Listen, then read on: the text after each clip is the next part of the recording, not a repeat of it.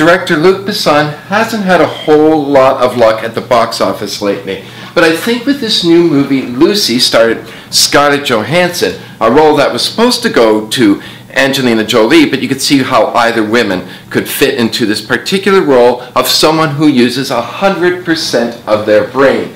Now, the fact is, if you used 10% of your brain, that's what most people use apparently, you're probably going to do fairly well while watching this movie. Any more might throw you off because Luc Besson goes all over the place with this film.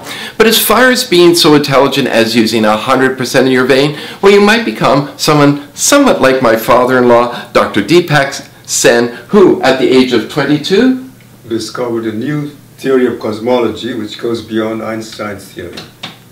Exactly. I don't think Dr. Sen would enjoy the movie as much as I do. I suggest you use the 10% of your brain that you have and watch the movie. More than that, I think you and Einstein would be in good company watching something else.